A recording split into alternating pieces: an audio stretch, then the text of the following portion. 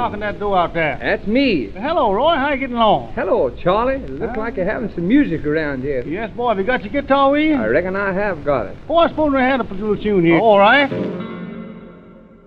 Charlie Poole could scarcely read and write, but was a modernizer. Music was his way out of the cotton mills. Charlie Poole always wore these blue serge suits.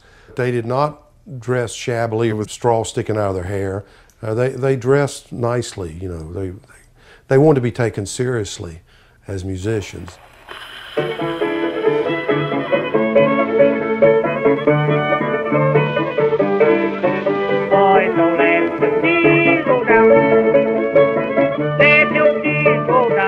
My oldest brother played with him. He used to tell all kinds of tales about Charlie Poole.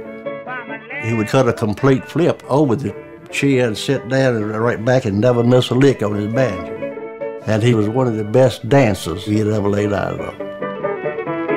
Some people have called this millbilly music, you know, because there were so many mill workers who were involved in it. Charlie had started work in the cotton mills in North Carolina at the age of 9. About a third of all people who worked in the cotton mills in 1900 were children under 15 years old, some as young as 5. And this is the mill crew.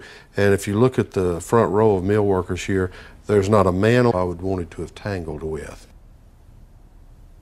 My dad used to tell me Charlie had cat eyes. He had these gray eyes, and Daddy said he had a very piercing look. He had like a 100-yard stare. You know, when he looked at you, you paid attention to what he had to say. He was a descendant of Irish immigrants. I know we have the stereotypical Irishman who's supposed to drink and ramble and tell stories and sing songs. Well, Charlie did all of that. Yeah, and fight. He loved to fight. Keep on a song to make me sing. Your daddy was a monkey and your mom was a me. Oh, Lord, honey, take a thing off me. This was a decade of prohibition. Men like Charlie would make moonshine whiskey and run it north across state lines.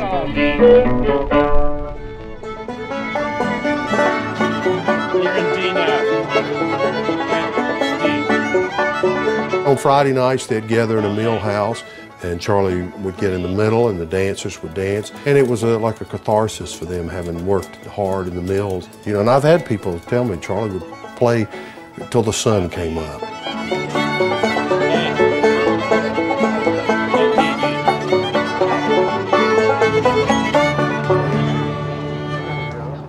Thank you, Bill. Sure, I enjoyed that. That was a hoot. You ain't talking to me, no, you ain't talking to me. He fed me good, but he can't cut wood, and you ain't talking to me. The mill companies in the 1890s would send recruiters into the mountains to hire people to come work in the mills, because this would be cheap labor. So the mill companies would print up little brochures with pictures of the houses and this kind of idyllic kind of life that they would have if they came to work in the mills. The mill companies brought people together who've been playing this music in isolation, and they were concentrated in these mill towns. So this became a source of swapping styles, swapping licks, swapping tunes.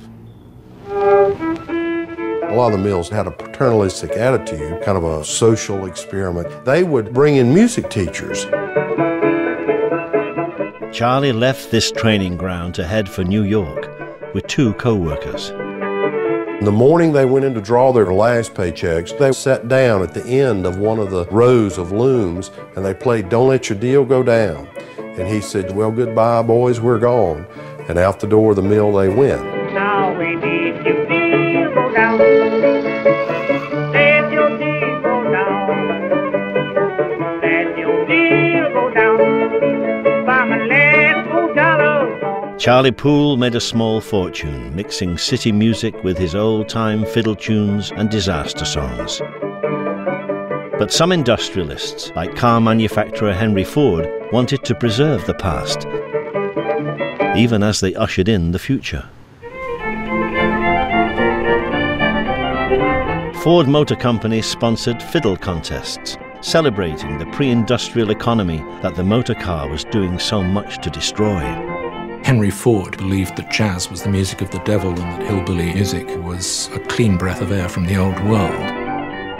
It seems an odd thing to say about somebody who lived in a small mill town in North Carolina and played old-time banjo.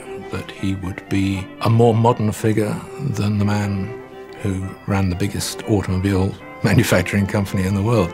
But he was. Ford was like a preacher in a way. The modern age would bring nothing but disaster. Short skirts, bobbed hair, women smoking in the street. Hell was just around the corner. Charlie Poole liked the idea of hell being just around the corner. He embraced it, and his music is a celebration of that.